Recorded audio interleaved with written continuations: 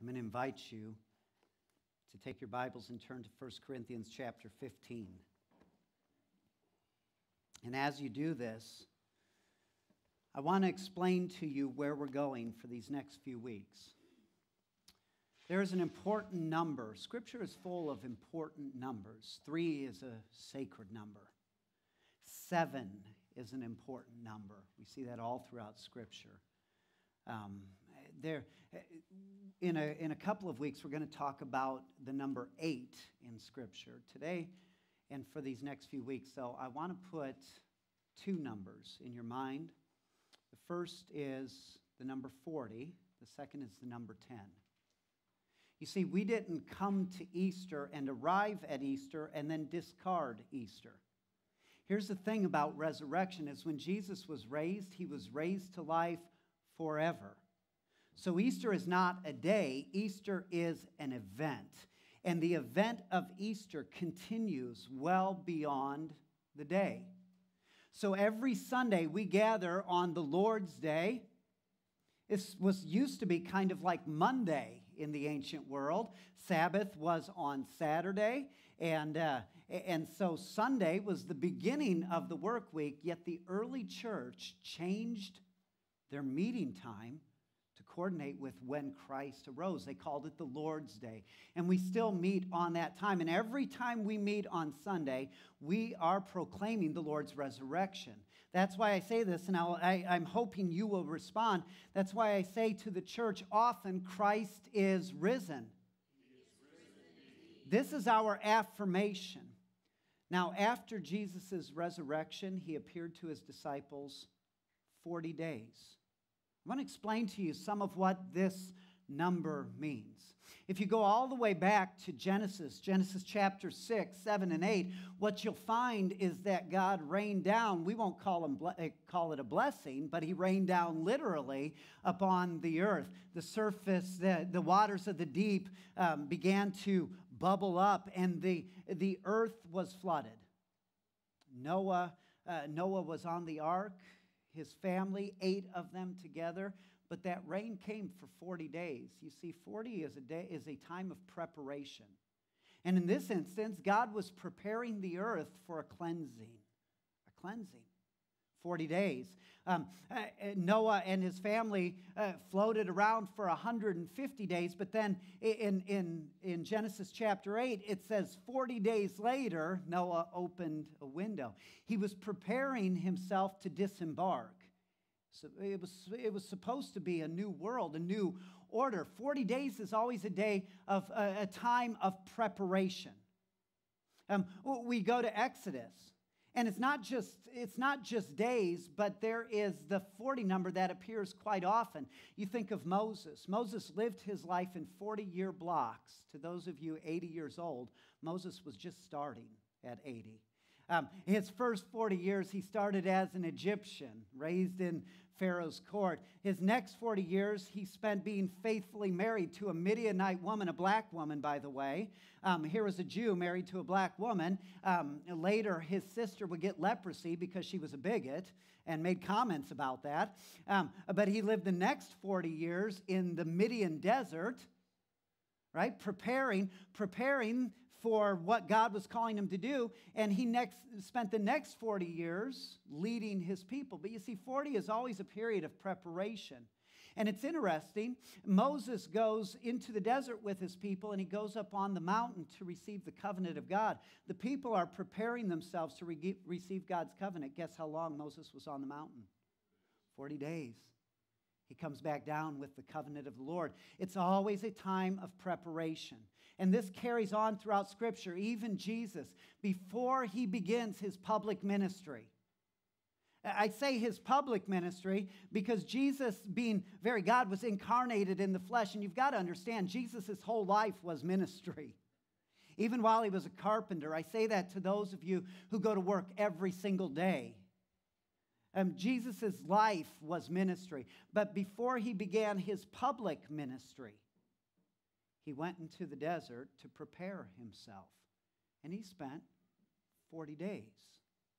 40 is always a time of preparation. So now we come to the resurrection of Christ.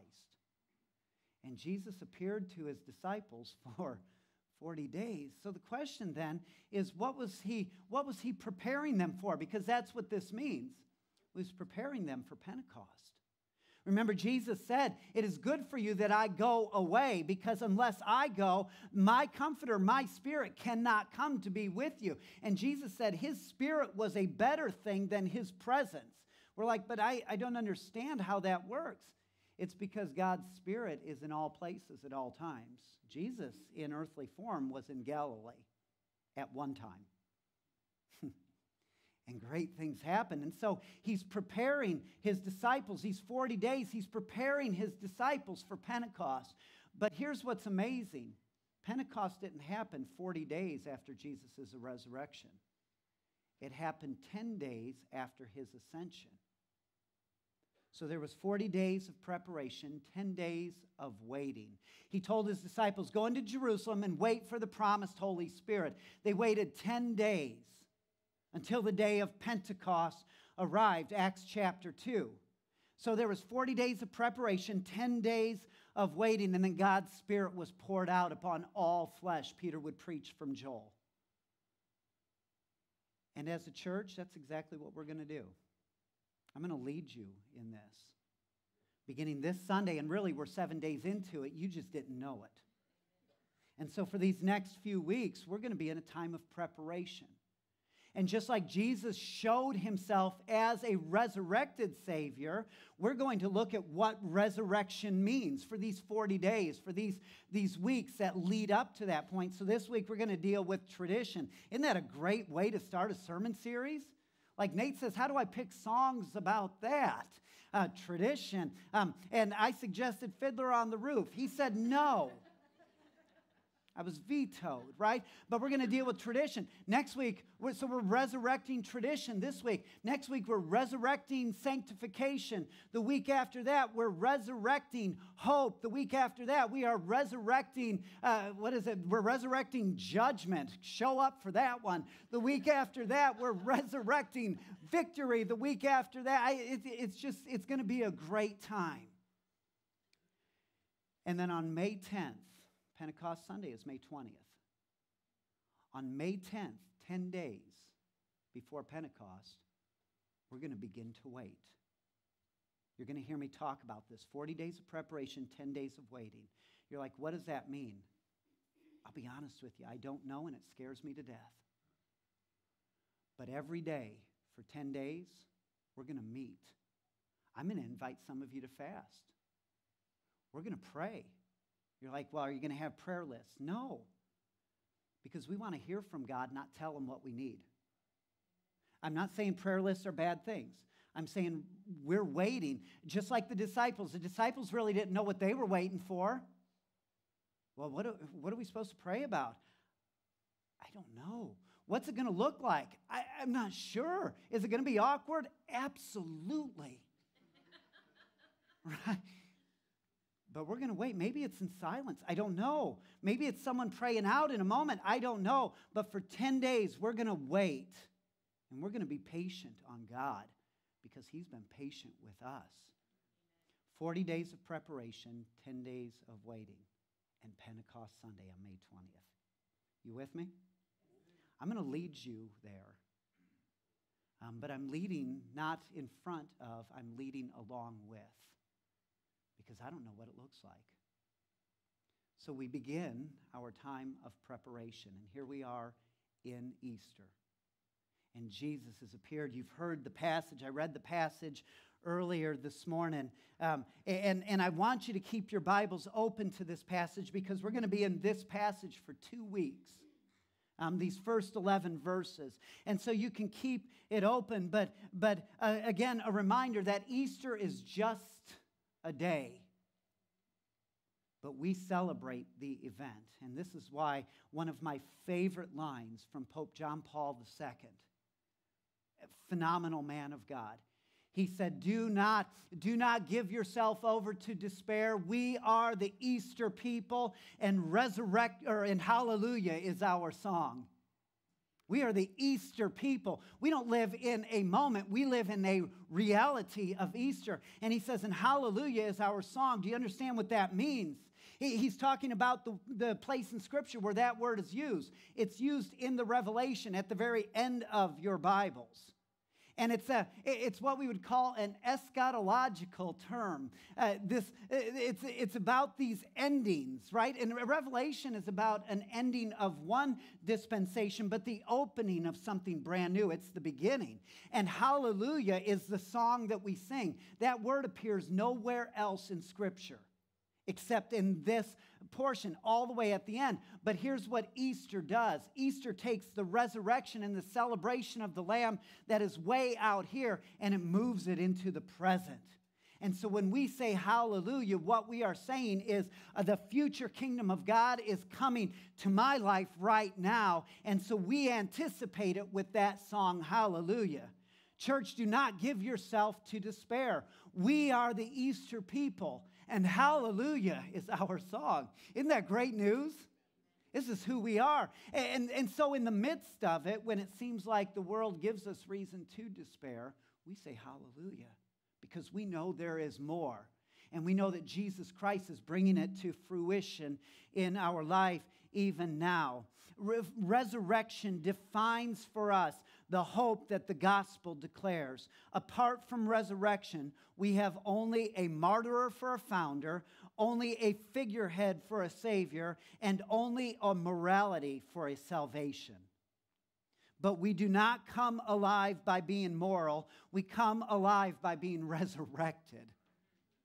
And this is important for us. In the resurrection, our martyred founder is vindicated, and his message becomes more than that of mere morality.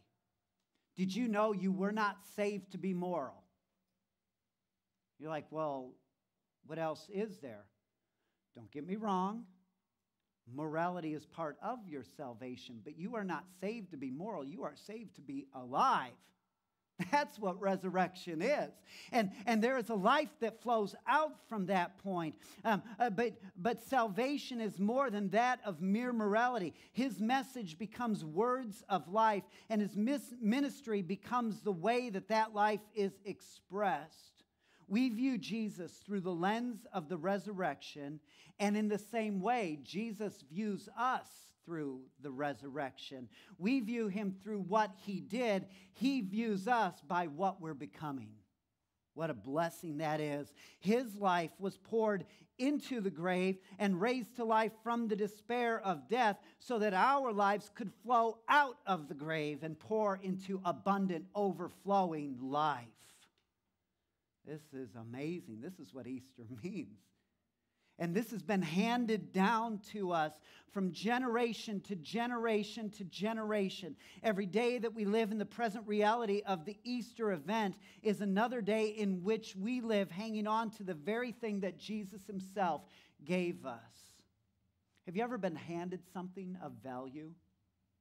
I have a box in my bedroom underneath in the drawer underneath my bed.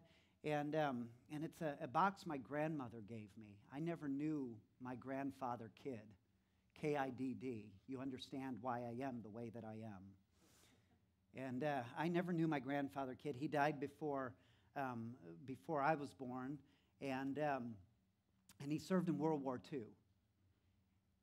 And he hated the fact that he had served. Not that he had served his country, but that he had done the things that he did in service and rightful service to his country, but he hated war.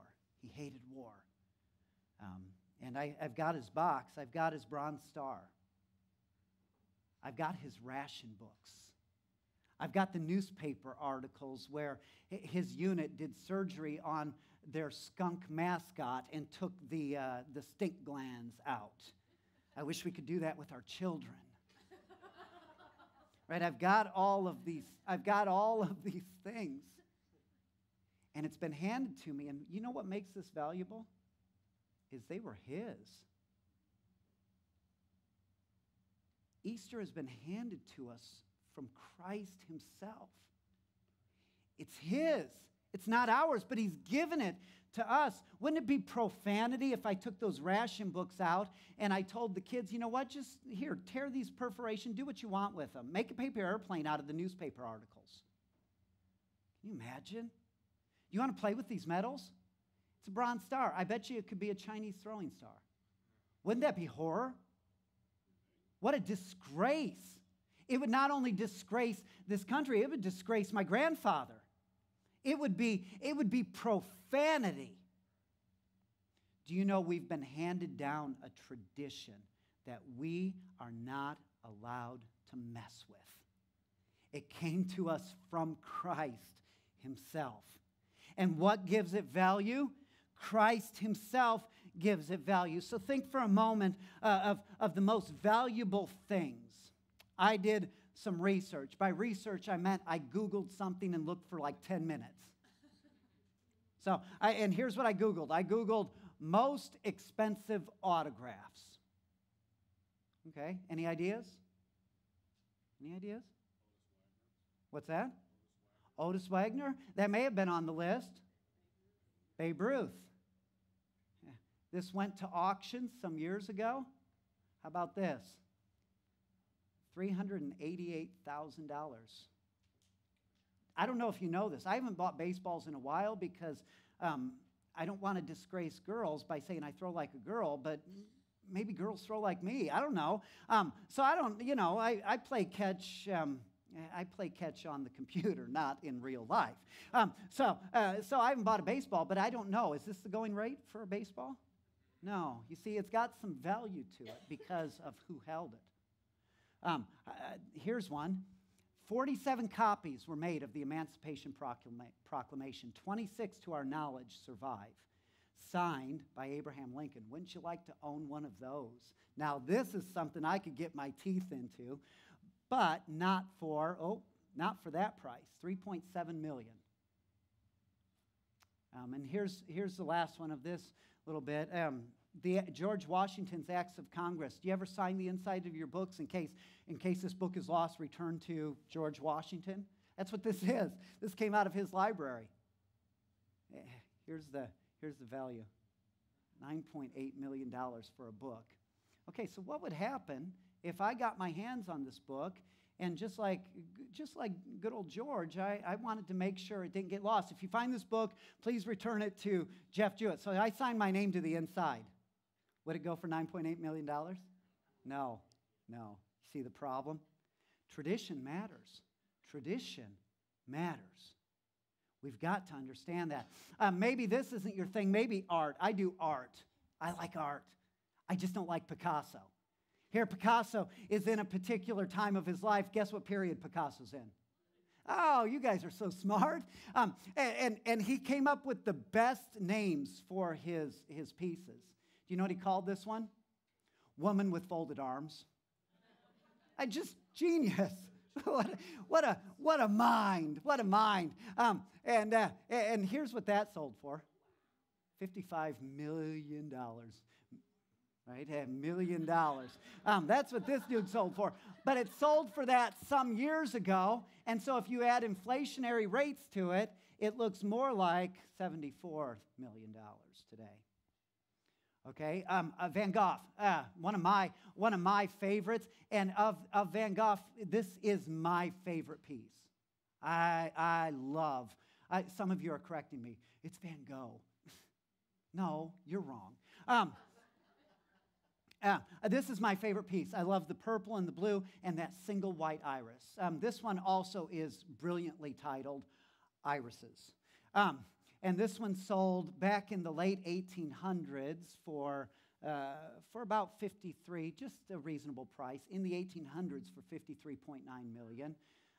But if you did the inflation and all of that, you're looking at about $100.3 million.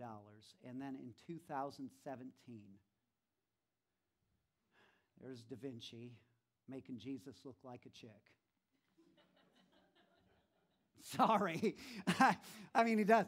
Jesus is in Renaissance garb. This is called Salvatore Mundi, so he was a little more creative savior of the world. Here's this globe, the sphere. It's supposed to be the cosmos, and Jesus, of course, has his fingers crossed, referring to the dual nature, fully God, fully man, and he's wearing Renaissance garb and looks an awful lot like Mona Lisa's weird brother. But this was recently found and restored, and it sold, and it blew all other records out of the water. Here's what it sold for. $450 million. Okay. So what makes these things valuable? It's where they come from. Who owns them? Imagine, you remember the movie version of Mr. Bean? Some of you are like, no, I do not remember that movie. It's a brilliant movie. And in there, he's moving a piece of art called Whistler's Mother, and he sneezes on Whistler's mother's face. And the paint runs, and he tries to clean it off, and it ends up with a bare spot, and so he draws a face on there, right? Can you imagine what would happen if you did that to Salvatore Mundi?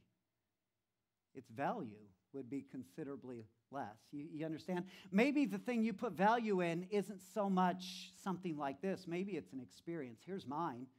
Maybe it's walking the path. This is very personal for me. Maybe it's walking the path, the cobblestone pathway that took Martin Luther to Wittenberg Chapel. Maybe, here it is. I was weird. I recorded my feet. There it is. Wittenberg, Germany.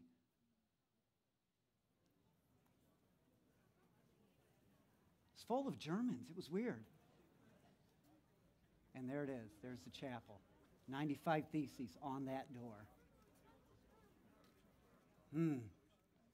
It was all barricaded off. Angela Merkel was inside the chapel at the time, and so we didn't get as close as I would hope. But what would happen if I went up to those chapel doors and I nailed up 87 Theses? You see, there I would have gotten arrested, shot that particular day. But you see, tradition matters. Tradition matters. And the value of something is based on the integrity of how it is received. And I cannot say this enough. The gospel comes to us from Jesus Christ. We do not mess with it. We have been handed something which comes directly from the mouth of Jesus. We spent, and I want to explain this briefly, we spent the last 2 days dealing with credentialing in the Church of the Nazarene. Doesn't that sound just so uplifting? But it really is a phenomenal process. We talk about ordination. Ordination is a tradition that goes back to Acts chapter 13 and even further back. We see it. It's this laying on of hands. And Dr. Cunningham was the one who ordained me. Dr. Cunningham, because of his Parkinson's, can no longer move. And when he was ordaining me, he was just beginning to shake. And I remember the moment when he placed his hands upon my head. And he says, in the name of the Father, the Son, and the Holy Spirit, I ordain you for sacred ministry for the rest of your life. And you see what he was doing was he was standing there on behalf of the church, not the Church of the Nazarene, not the local church, not the head of a denomination. He was standing there as representative of the bride of Christ, because as Jesus taught his disciples, what his disciples did then was they taught the next generation. We see this. We see in what Paul, when the disciples themselves lay hands upon Paul and Barnabas and commission them to a task. And even Paul himself lays hands upon Timothy and commissions him. And these first disciples laid hands on these church fathers, Origen and Ignatius and Athanasius, on down through the centuries to Augustine and Aquinas and so many others, so that the tradition means that through the ages, when those hands were laid upon my head, it was as if Christ himself was doing it. There's integrity there, and we need to preserve that integrity. It's profound, it's relevant, it's real. Here's the problem, is we have gotten such a bad taste in our mouth with this concept of tradition because of the way that we've misunderstood it. So, Fiddler on the Roof, Some of you are singing the song, tradition, tradition, right? And then a modulation, tradition, right? It's good. And part of the movie is asking this question. The whole topic is about why is the fiddler on the roof? Well, the answer is because he's always fiddled on the roof. That's the answer. But that isn't an answer. But that's what he's always done. You see, there is a difference between what we would call tradition and traditionalism. And in that instance, we're talking about traditionalism. Yaroslav, let's see if I can get his name. Yaroslav Pelikan, a good Slavic name. There you go. He was a Yale professor and a theology teacher and a brilliant thinker. Here's what he says. Tradition is the living faith of dead people to which we must add our chapter while we have the gift of life, whereas traditionalism is the dead faith of living people who fear that if anything changes, the whole enterprise will crumble. So let me shorten it for you. Tradition is the living faith of the dead. Traditionalism is the dead faith of the living.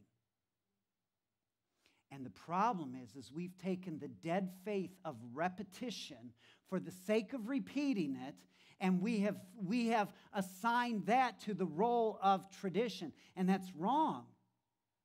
That's wrong. We have this idea that if we change this thing, the whole enterprise will crumble. No, that's traditionalism. We have tradition. We have something more. And we've got to understand the difference. The gospel is given to us by tradition, and we don't mess with that. And so the proclamation, the word itself, the way that we present it in some instances is sacred. It's divinely given from Jesus himself. So the message is not given to us to innovate and to recreate. A comment was made yesterday. Dr. Bob Broadbanks is our regional director, or our director for Canada and the United States, this North America region. And he was there speaking. And he made a comment about denominations at about 100 years old, which is, we're a little bit over 100 years old. You guys look great.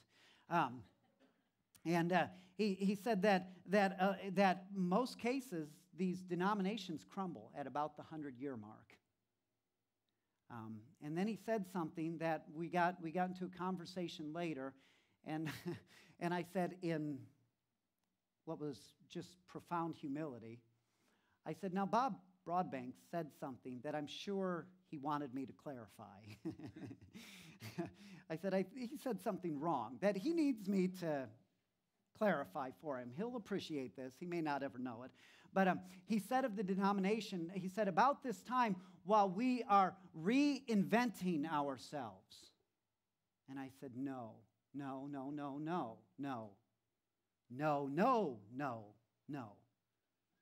We are rediscovering ourselves. There is a fundamental difference. We do not invent, reinvent, invigorate, or mess with the gospel. Now, the way that we deliver that, okay, we can be creative with that, but it is not our job to be creative with the Word of God. It's not our job. And I don't care how old of a Christian you are or how young of a preacher you are, you do not change the Word of God as it has been handed down to us through the generations. This is the Word of Christ, and we hold it dearly. This was brought to my mind as a conviction when I was sitting on my back deck, and I had my Bible open, and I was reading. And my son comes up, and he starts asking me a question. Hey, Dad? And then he saw my Bible open, and he said, oh, sorry, you're working. I won't bug you. I was just reading my Bible. But he somehow had thought that the Word of God for me was a task.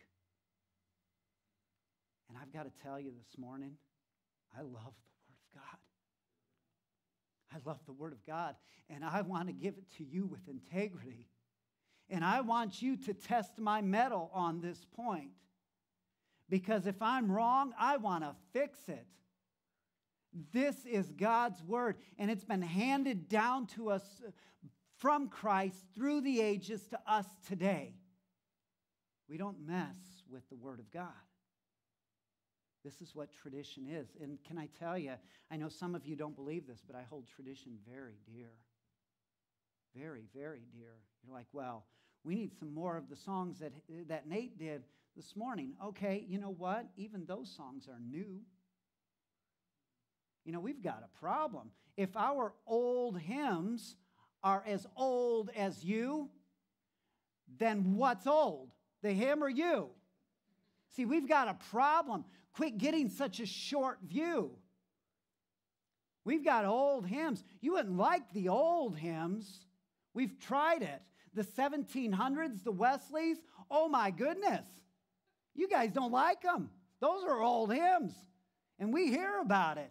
Right? We've got a longer tradition than 100 years old. We've got a longer tradition than the Wesley brothers in the 1700s. Church, we have a longer tradition than Martin Luther 500 years ago. We have a tradition that takes us clear back to Christ himself. So I want to introduce you to some sacred art. Some sacred art. Here it is. This is old. This is old. And with some of the sacred art, here's what you'll see. They are sermons in picture. Oh, my goodness. It's profound. I said I wasn't going to do this, but I'm going to do this and just step out into the deep water, if that's okay. I'm not asking your permission. I call this sacred art in antiquity, back to the time of Christ. These are called icons. Don't hear idol, hear icon. It's a different word. An icon means image, and it comes out of the Greek translation of Genesis, that we are the icon, the image of God. It's the same word. This is an image. It's not a venerated image. It is an image that tells a story. It preaches a sermon. So I want to walk you through this sermon. This image is called The Harrowing of Hades. Isn't that a great title? Picasso could have learned something.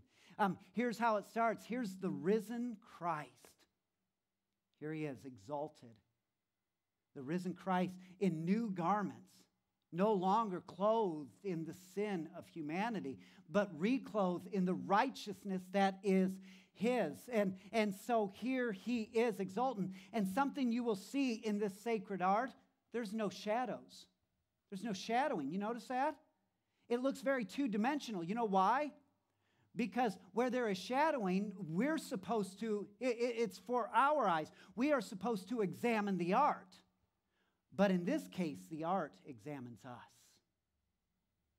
It tells the story, and the story is an examination of our life. So here he is. Here's Jesus, the resurrected Christ, examining our life, saying, are you living in this life that I have come to bring? But notice he's lifting two people out of the grave, out of this tomb. It's Adam and Eve, the representatives of all of humanity. In Adam and Eve, we sinned. And so who does he raise in this? He raises Adam and Eve out of death, representing that he's raising all of humanity. And then underneath, you'll notice there's the old goat himself. There's the devil. And he is bound. He is bound. And all of this darkness, that's the power of death. That's Hades. And notice it's in disarray. And get this, you see those two images where Jesus' feet rest? Those are the gates of hell. And they're in shambles. You see, this tells a story. And it's a story that has been handed down to us. And it's a story we hear right from Scripture.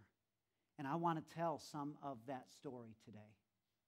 Because here's the way Paul says it. He says, now I would remind you, brothers and sisters, of the gospel that I preached to you. Sometimes we need a reminder. Sometimes we need reminded. I would remind you of the gospel which I preached to you, which you received. You received it, and in which you stand, and by which you are being saved. Whew. I want to go there, but that's next week.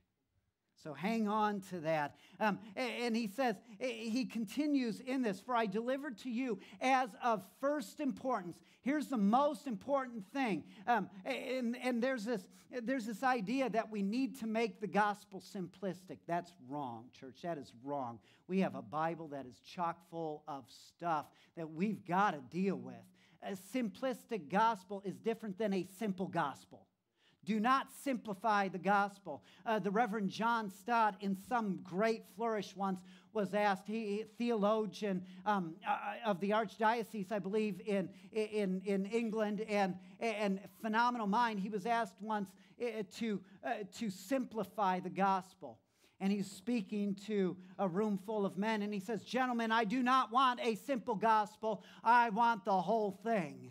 What a great rhetorical flourish that was. But here Paul is saying there is a gospel that is of first importance. And so here's what you get. I delivered to you as of first importance what I also received, that Christ died for our sins. That's what this shows. Christ died for our sins. I don't know if you know this. I pray that you do. But he didn't just die for your sin or a sin. He died for all sins. This is big for us to understand, because whether you accept the grace that he gives or not, he still died for your sins. And what an insult to be given a gift, but to never use it. Do you know you cheapen, if you do not receive what Christ has given, you cheapen the cross. You cheapen the sacrifice, because he didn't do it for the fun of it. He didn't do it because it was Friday. Well, it's Friday. Let's do the cross. We do the cross on Friday. That's not why he did it. He did it for our sins. So we receive it because he did it, and we complete the cross in our accepting of it. Read Hebrews. Those are hard words, that somehow the work of Christ is incomplete unless we receive it.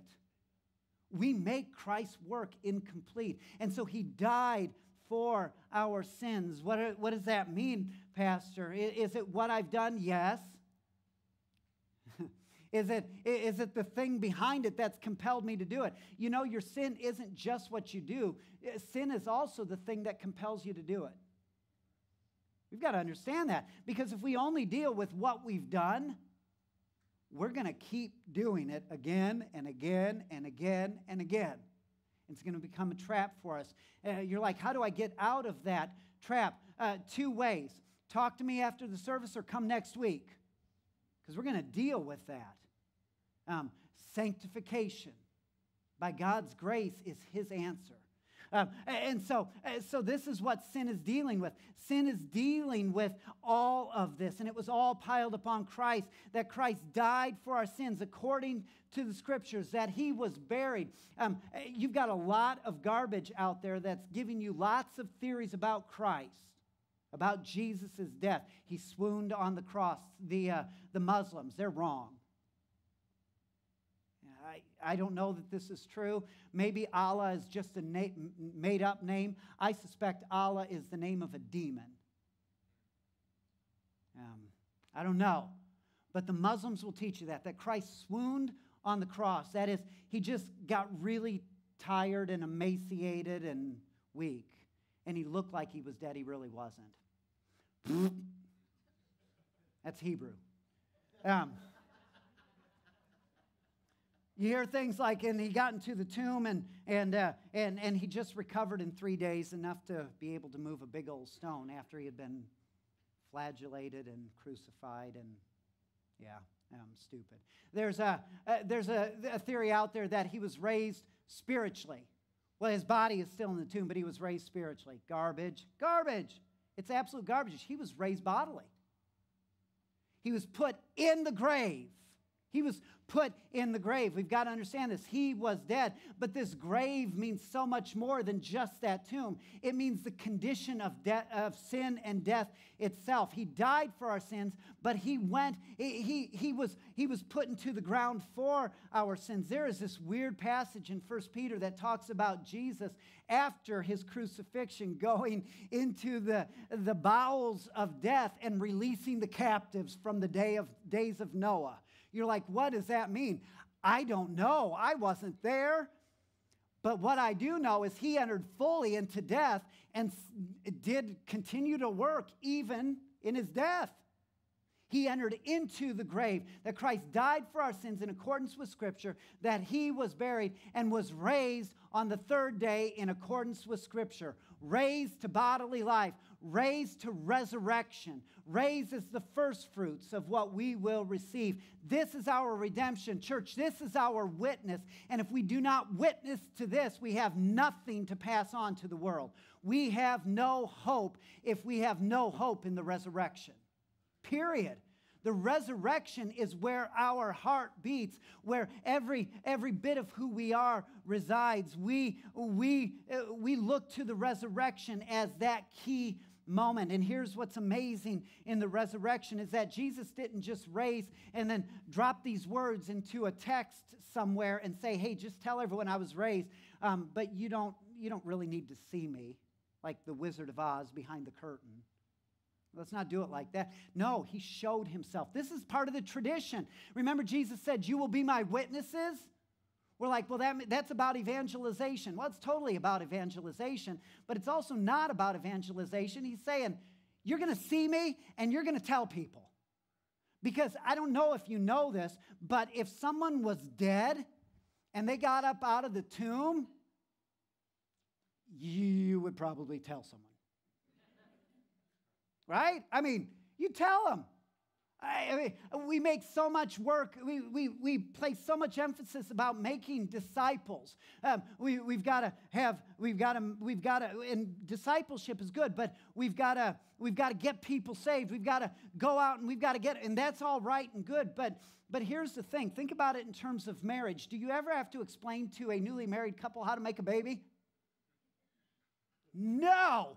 Yet we spend a lot of time telling people that are supposed to be in love with Jesus how they need to make a baby and when they should do it and what's the methodology of it, and let's make a textbook. Man, if I brought a textbook in for the other side of this story, you would fire me, and rightfully so. Right? But we spend so much time there. Here's the idea is we are in love with Jesus. We have been handed a firsthand witness. And we've got to tell people.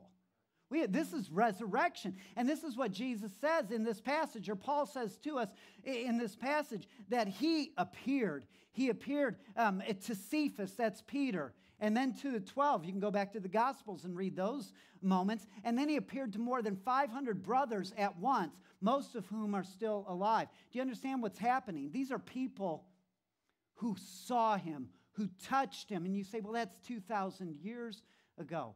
But look at the change in the disciples' life. Many of these men were cowards. That's how I know I was qualified to be a disciple. Right? I mean, they needed some work. And Jesus appears to them, and every one of them to a person died proclaiming the resurrection of Christ. Not dying up to their deathbeds, but that's to happen, but died as martyrs because of the resurrection of Christ. The only one who seemed to escape that was John. And John lived into his 90s, we think, which was unheard of at that time, but he was dipped in scalding oil. He just refused to die. They tried, but it didn't work. And so he lived into his 90s, scarred from head to toe. And isn't it amazing? You say, well, it was a made-up story. It was a lie. Not one of them broke. I wouldn't die for a lie. Not for a minute. I may be able to convince you of something and sell you a line. But man, if you start pulling my fingernails out or just tickling the bottom of my feet, I am totally going to confess. But these things, horrible things happened, and every one of them died to a person. What would cause that? Just kidding, guys. Something so ridiculous as resurrection. Someone would cave. No one caved. 500 people saw him at once. I read a book this week about how they believe, well, on that hillside, no joke, on that hillside, there was a mushroom that grew. They were talking about a group psychedelic hallucination. I had some mushrooms before I started. But I'm just kidding. I'm kidding. But isn't it amazing? They all shared the same hallucination. How does that work? That doesn't work like that. 500 at the same time. And he says, most of whom are still alive. Do you know what he's saying? Go and talk to them. You see, this is an eyewitness account, and it's been handed down to us. I love reading the works of a man by the name of Origen. He lived between 30 and maybe 30 A.D. and 100 A.D., somewhere in there, in the life of Christ, or just thereafter. And he interacted with the disciples. And he talks about how convinced they were and what they said. And this has been handed down to us through the generations. Do you know what this means? That means their witness becomes your witness. We can say with confidence, Jesus Christ is risen. We can say that because we have brothers and sisters who have seen it, and it has been handed down to us with integrity. We can trace that line from the first century to the 21st century. Church, what you have is a tradition that is more than traditionalism. You have something that is the dead faith of the living, or the living faith of the dead now breathing in you. It's their faith now handed down through the generations. And just like we wouldn't sign our name to a baseball that belonged to Babe Ruth or change a picture that Da Vinci painted, we will not sign our name to the Word of God. We will not sign our name to the tradition, but we will add our chapter, our participation to it, because this is a living faith. And we are part of this. So here's what has happened, is through the ages, this has been given to us. But right now, church, you have been entrusted with it. God trusts you with this witness. Isn't that a heavy thought? There's a verse I want to read as we prepare our hearts for closing this morning, but Paul is writing to Timothy. Timothy is Paul's protege. Paul laid his hands on Timothy and ordained him, and Timothy became a pastor, and he says, here's what he says, 1 Timothy 1, this I charge to you. This charge I entrust to you, Timothy, my child, in accordance with prophecies previously made about you, that by them you may wage the good warfare, holding faith and a good conscience. By rejecting this, some have made a shipwreck of their faith, among whom are Hymenaeus and Alexander, whom I have handed over to Satan that they may learn not to blaspheme. Wouldn't it be something if we called out people's names? They have perverted the gospel.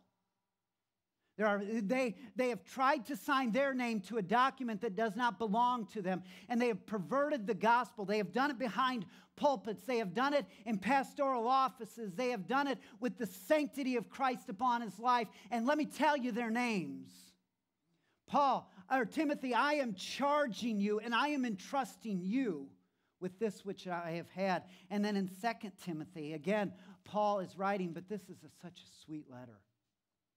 In 2 Timothy, you can hear the executioner coming down the hall. This is Paul's last letter. And he reaches out to his son in the faith, to Timothy. And as he reaches out to him, he says, I charge you in the presence of God and of Christ, who is the judge, who is to judge the living and the dead, and by his appearing in his kingdom, preach the word. Be ready in season and out of season. Reprove, rebuke, and exhort with complete patience and teaching. For the time is coming when people will not endure sound teaching, but having itching ears, consumer hearts, they will accumulate for themselves teachers to suit their own passions, and they will turn away from listening to the truth and wander off into myths. As for you, always be sober-minded, enduring suffering, doing the work of an evangelist. And then he says these words, fulfill your ministry. So now, church, this has been my word, handed down to me from the laying on of hands, from Jesus to the disciples, from the disciples through the generations. And I'm telling you now, as my hands are extended over you, this word of God that has been given to me, I give to you. I entrust you. And I charge you in the same way to preach this word, to reprove, to rebuke, to exhort with all patience and long suffering. It belongs to you. It's not your signature because it's not your gospel. It's His good news. So do it in the tradition, the faith, and the long-standing history that has been handed down to you, but do it with the confidence of knowing that Christ loves His church and He will not let her fail. And if we hold on to this truth without itching ears and without a perverted conscience, and we do what God has called us to do, guess what? He will preserve His church. And He will raise us up to be a bride, spotless, without blemish or wrinkle, washed in the blood of the Lamb. Because this is what we have been handed as of first importance, that Jesus Christ died for your sins in accordance with Scripture, was buried, but was raised again on the third day in accordance with Scripture, and has appeared. Though our eyes do not see Him even now, we will behold Him. Until then, we hang on to what He has entrusted to us. This is what faith is. And so now I give it to you. I'm going to invite you to stand. And we're going to sing just a chorus today. And here's what I want you to know. We sang these words earlier today. Here's what I want you to know. If this gospel is not familiar to you, Jesus died for your sins, was buried, and was raised again to bring you to life, today is your becoming. You are becoming what He wants you to be. You can accept the gift that He has given. You can perfect the blood of Christ by receiving that which it was shed for. You become part of His body. It's profound. Today is your becoming. You're like, well, what do I need to do? Just receive it. Is there a prayer? Sometimes we pray a prayer. We talk about confessing our sins. God, I confess my sins to you. I receive the grace that you have given me, and I belong to you. Thank you, Jesus. You can pray something like that. That's fine. But today, I suspect I'm speaking mostly to the church. I suspect today I'm reminding you the same way that Paul reminded the church in Corinth, that you have received something of profound value. Hang on to it, but don't hoard it, because the charge of this gospel is a charge to preach. We don't ordain everyone. But today, you are being ordained for a sacred task.